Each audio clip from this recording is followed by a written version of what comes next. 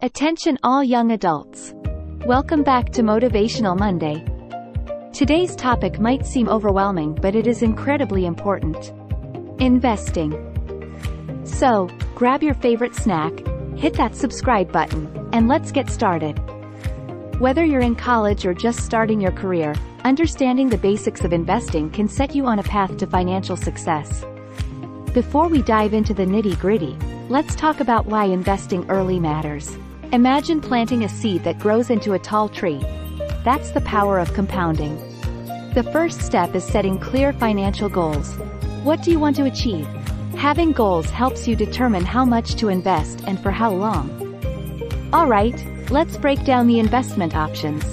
Stocks, bonds, mutual funds, and ETFs are all vehicles for your money.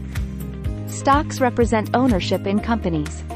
Bonds are like loans you give to governments or corporations. While mutual funds and ETFs offer diversification by investing in a mix of assets. Risk is a crucial factor in investing. Your risk tolerance is how comfortable you are with market fluctuations.